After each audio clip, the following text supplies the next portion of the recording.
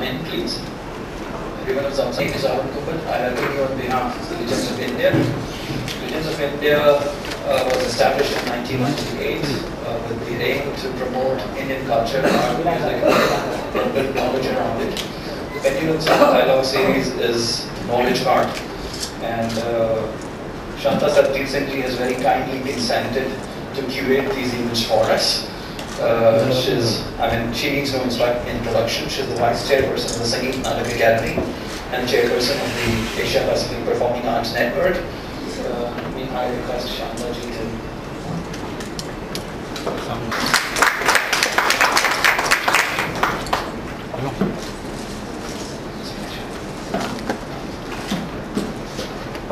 The subject for this evening is about cultural identity, local versus global issues of cultural identity, and it's also a very opportune time to have this discussion because the recent elections were quite significantly impacted by the issues of cultural identity, and there are erudite people who will deep delve into that. Let me not do that. So let me start introducing the panelists for this evening. May I invite Dr. Amrit Srinivasan. She's done some very pioneering work on Devdasis, which is still very seminal in various forms across many disciplines. She's a member of the National Integration Council to represent women's issues.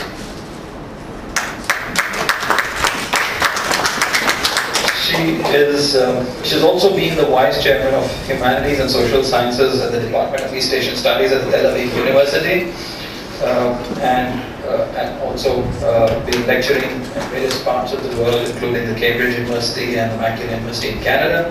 Welcome, Dr. Amrit Srinivasan. Our next speaker this evening is Ambassador Lalit Mansingh. He needs no introduction really. He's been in the IFSNB, the Secretary for Foreign Affairs. He's been ambassador to Nigeria, United Emirates, having charges of Benin, Chad, and the Cameroons. He's been the Deputy Chief of Mission at Washington, and he's been dean of the Foreign Services Institute. He continues to be a lecturer at the postgraduate Department of Political Science.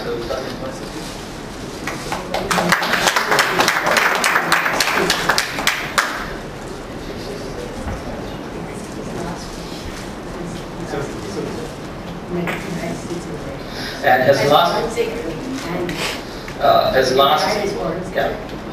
Dr. Mansingh retired as the Foreign Secretary, and his last posting was as Ambassador to the United States of America. Let me invite Mr. Jawhar Sarkar from the Indian Administrative Services, currently the CEO of Prasar Bharati, overseeing AIR and Doordarshan. Mr. Jawhar Sarkar is a man of many parts. He's the only person I know who's straddled the worlds of finance, commerce, and industries, plus been very active in public communications, education, culture, and media, and related finance.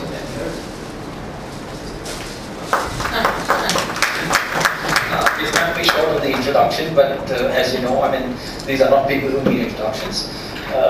Shanta ji, may I request you to take the floor? Thank you very much. Principally, we have an excellent and dynamic set of speakers here who should enlighten us a lot on a very burning topic, because I think among the principal concerns of globalization and the way it is sweeping across the world is, of course, how it is impacting our age-old, quote-unquote, holy culture, and how it is, to put it very brutally, globalization today I feel is another name for Americanization. And so a long time ago, it was the social scientist Ritzer who wrote a book on it and gave it the very suitable title of McDonaldization of society.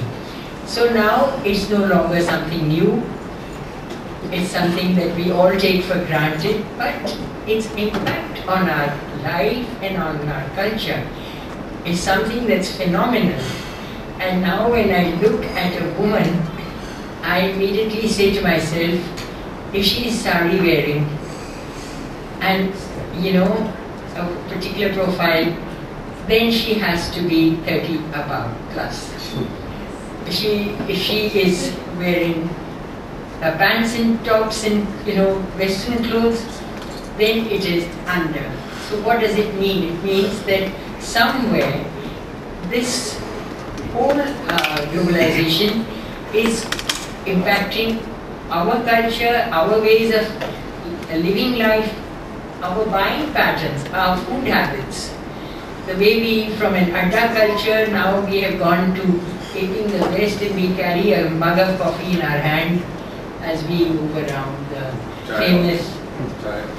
Starbucks wala concept hai, pakdo coffee and walk on the streets and so there are many issues here which require a sort of a deeper and closer analysis.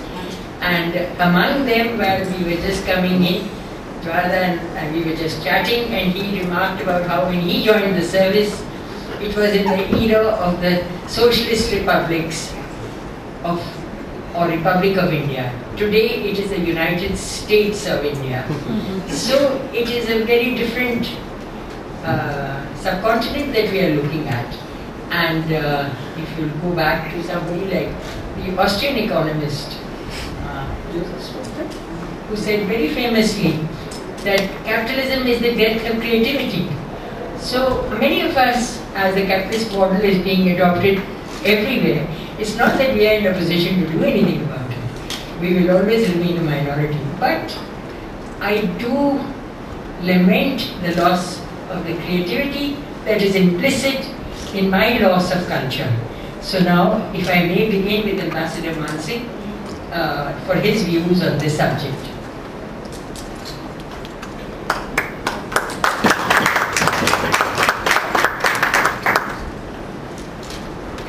I'm grateful to Dipai Mazumdar, who is not here, and thankful to Shanta ji for inviting me to join this very distinguished panel, and as I can see, a very distinguished audience. Now, judging by Shanta ji's opening remarks, I feel it may be a long ideological evening. But let's look at the issues with an open mind. First, with a confession, I am no specialist on cultural identity.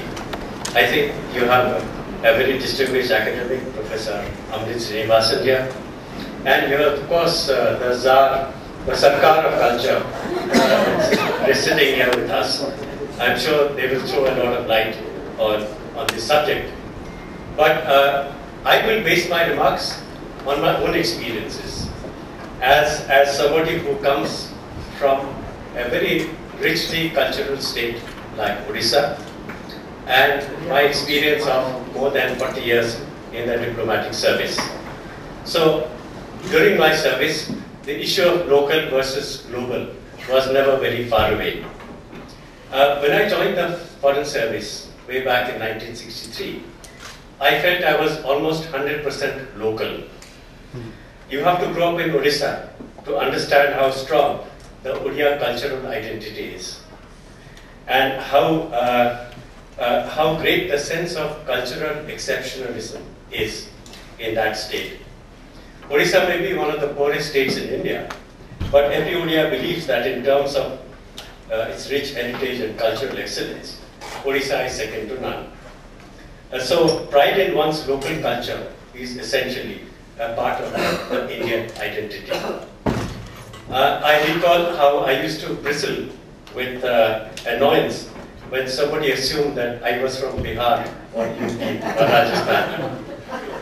Or when well-meaning Bengali friends would say, oh yes, Odisha, it has the same culture as Bengal.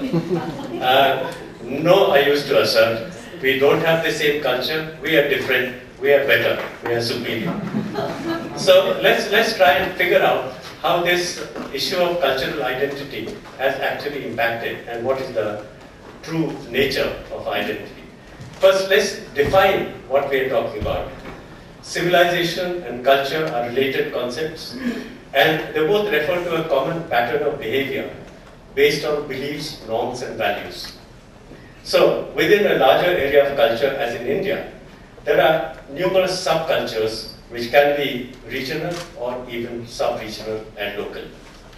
Now, when you come to identity, it's a slightly different concept, because identity is an individual sense of his or her culture or civilization. It's a kind of internalization of what you perceive your culture or civilization to be. So when Punjabis or Bengalis or South Indians feel they are different, and in most cases superior, they are actually asserting the individual cultural identity. So that is what it looks like. But my contention is, this is only superficial. We are superficially parochial in our culture. Actually, we are not. Dig deeper into our history and the nature of our civilization, and you'll find that we have always been not local, not regional. We've actually been global. We have been global. In fact, our ancestors went a step further. Their outlook was actually cosmic. At a time when scientists had not discovered the contours of the universe, our ancestors from Vedic time onwards had an imagination of the cosmos which turned out to be true. So what is the Indian cultural identity? I think the cultural identity which evolved through several thousand years of evolution is amazingly complex. There are two broad qualities in my view which define the Indian cultural identity. One is, it is pluralistic and inclusive, and secondly, it is universal and global. Let me explain.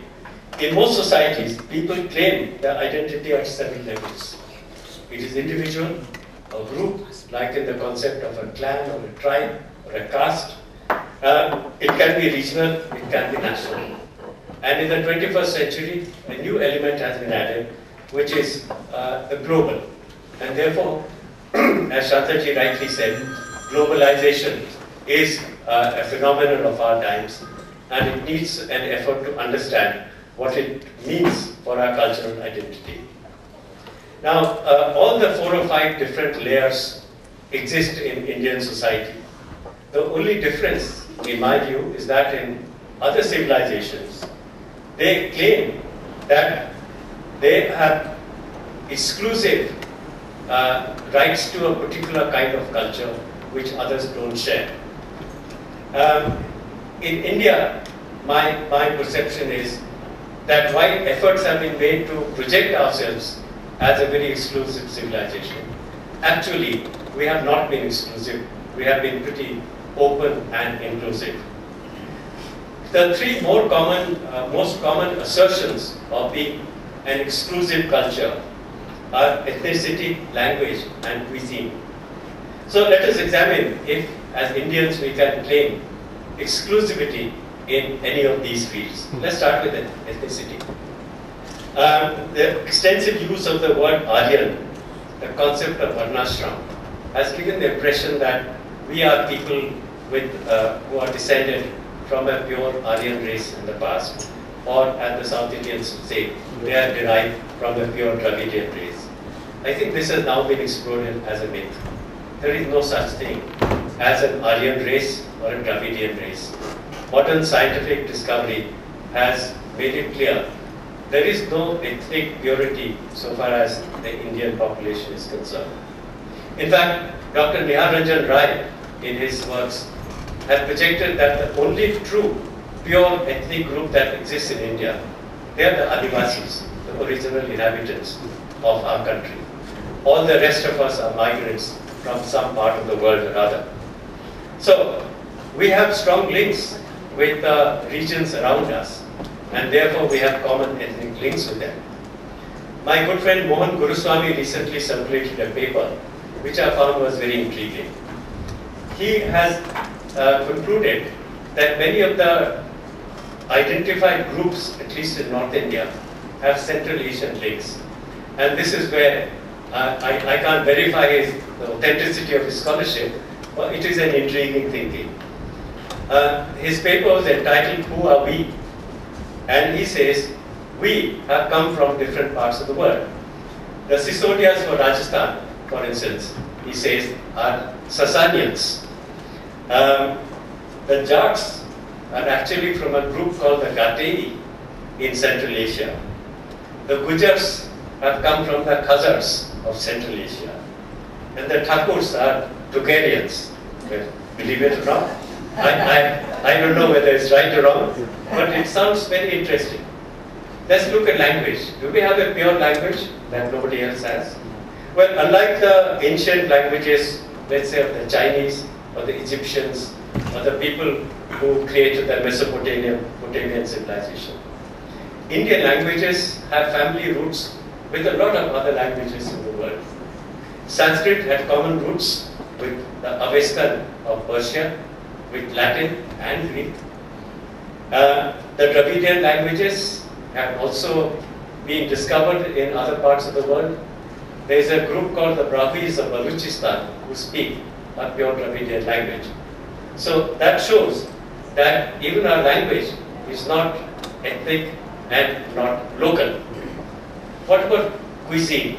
Of course, there can't be any other country which shares our cuisine.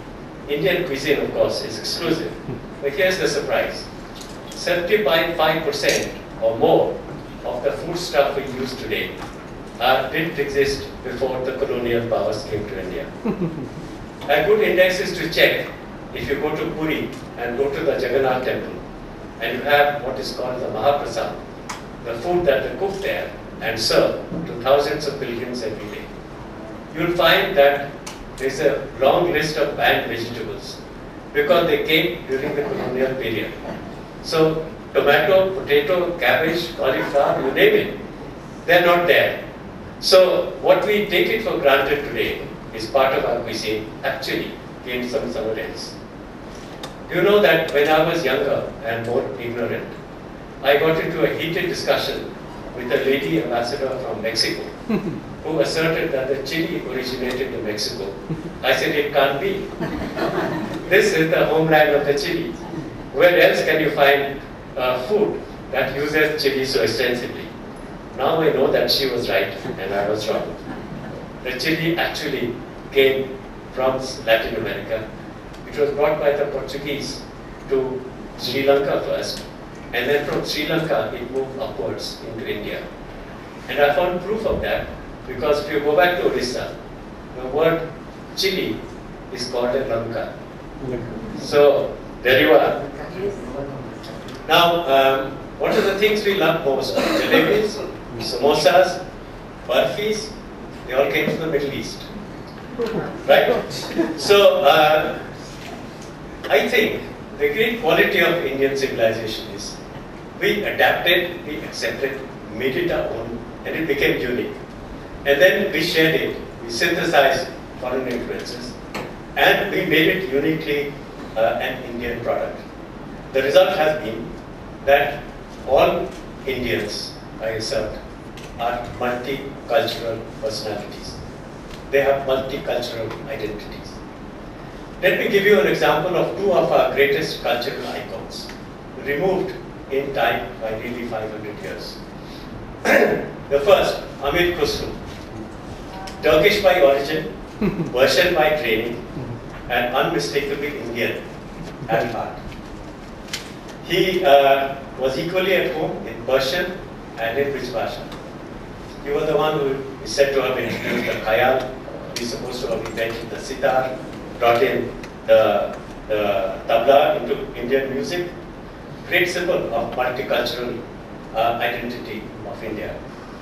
Fast forward to the 20th century, and you have somebody very similar in Gurudev Rabindranath Tagore. Tagore claimed that he represented the confluence of three cultures: Hindu, Mohammedan, and British. So there you are. The point I've tried to make so far is that it will be misleading to see Indian culture in terms of disparate, mutually exclusive elements. There is no either or in our culture. Everything is acceptable. These elements do not clash, they blend with each other, and they become a beautiful composite culture. Now let's come to the issue that Shanta ji had raised, globalization. a threat to Indian culture? Question mark. I'm afraid I'm going to have to differ with Shantaji and maybe with the other panelists here. Now, there is of course a raging debate amongst the world's intellectuals on the impact of globalization. Two very good friends of mine, who are known international scholars, Ambassador Jaime of Chile and Professor Ramesh Thakur of Australia, have written a book recently called The Dark Side of Globalization. The authors conclude, and Shantaji would of course readily agree with them, that globalization has a dark side. They have concluded that economic globalization has led to an unleashing of what they call negative forces. They think this has led to what they call uncivil society. This has led to arms trade in Western Africa, to organized crime in South Africa, and closer home, they think that it has created a Naxal movement in India and has also influenced the Maoist movement in Nepal. In India, there are many critics of globalization. They come from the religious right as well from the secular left. Both conclude that the seductive materialism of the West, as Shantaji did point out, has produced a new generation of hedonists who are devoid of spiritual values, who are abandoning their traditional culture in preference to the blind imitation of the West. And this is spelling the demise of Indian culture. And of course, they predict that what we are seeing is the beginning of the end of all that is precious in our heritage, in our dance, music, and our social customs. Well, with due respect to these prophets of gloom and doom, let me assert that they are wrong. There is no empirical evidence to suggest that there has been a serious erosion of values in India and as a result of globalization. In fact, I believe that the composite, pluralistic, inclusive, secular culture has immunized us from any kind of evil effect of any global influence.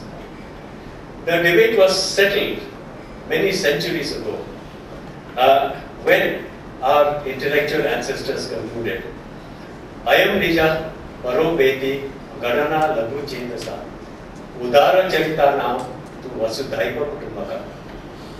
What does it say? This is mine, that is yours. That is the product of inferior minds.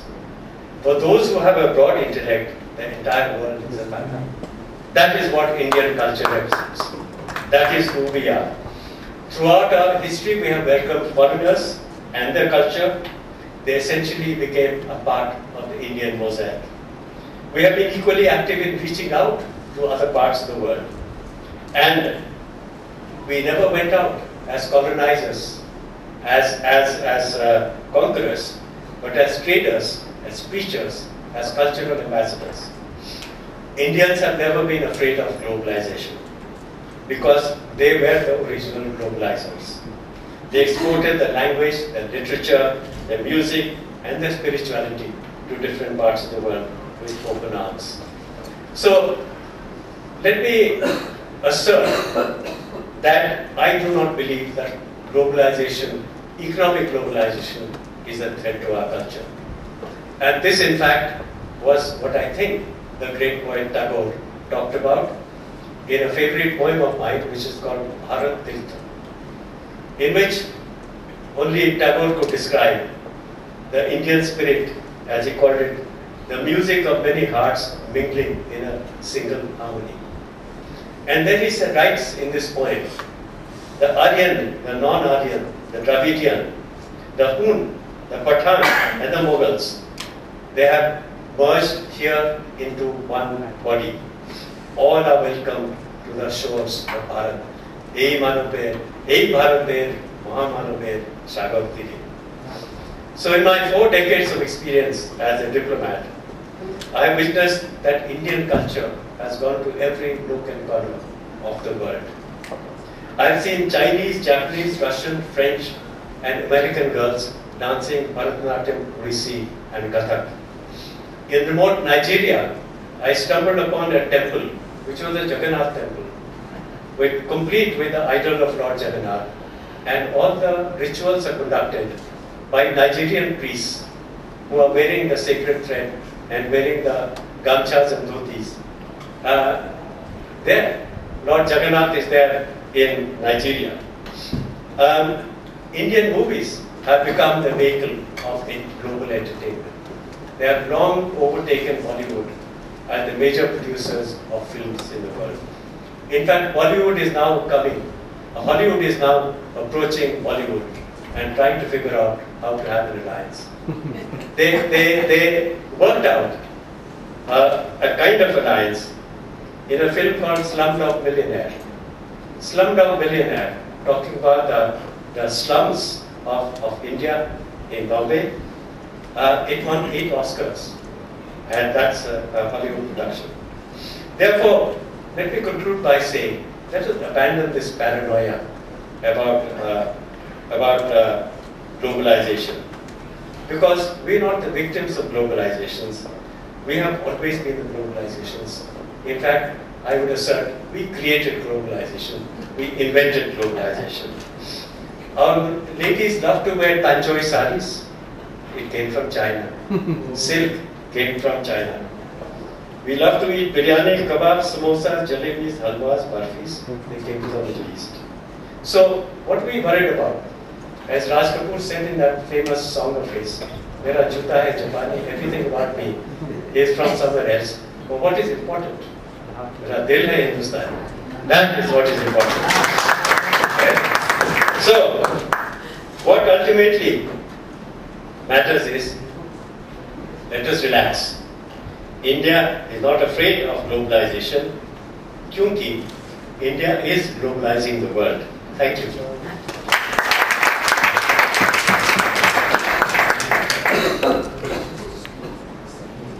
Okay, sure.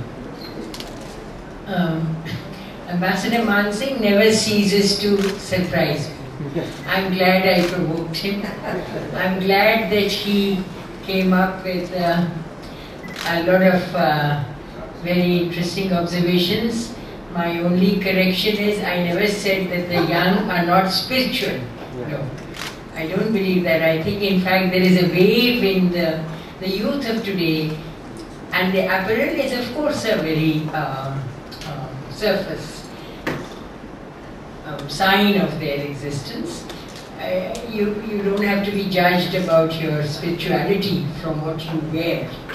It was just an observation in the sense that these are the markers of a certain kind of local versus global debate.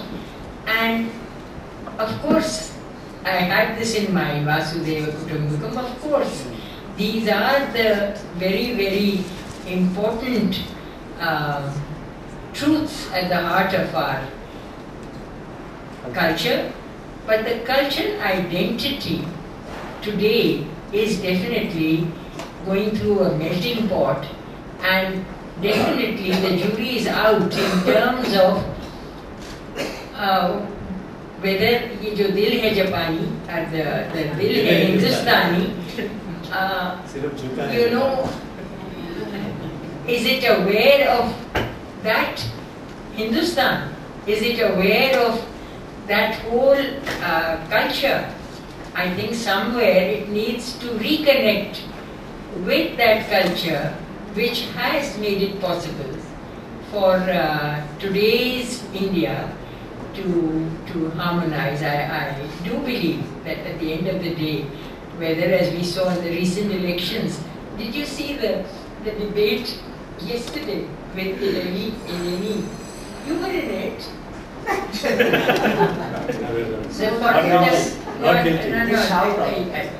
Basically, it was that debate on Pakistan, on this not coming out fast enough to agree to the invitation. Pakistan debate, yes, you were there, of course.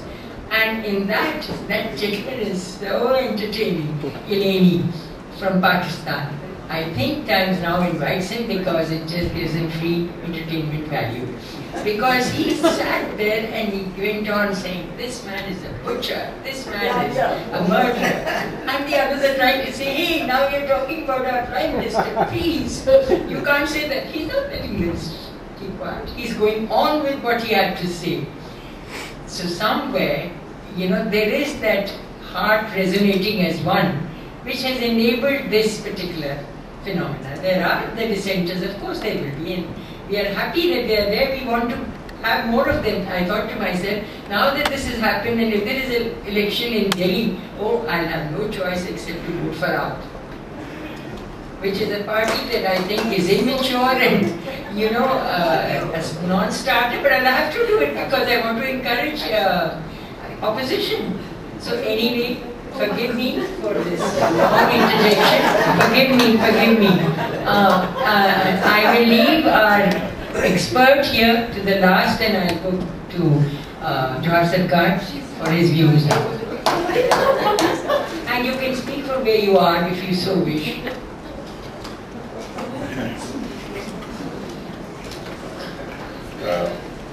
Thank you, Chairperson. Always a problem if you have to succeed or even attempt to succeed Ambassador Mansingh. While my entire preparation is not a folder, I'll show you what I prepared. So I got scared when he started speaking with so much erudition that I picked up a little piece of paper and wrote whatever comes to me. But let me start by saying that he's one of the senior civil servants, if I may use a generic term, for whom I have a very deep respect. Not only because he has had a more successful career than mine, he was more tactful, let me put it like that. But also because he could bottle up, absorb so much erudition and not flaunt it, could continue to have an open mind. So let me start by taking a couple of cues from where he started. He started with Odisha, the state I love.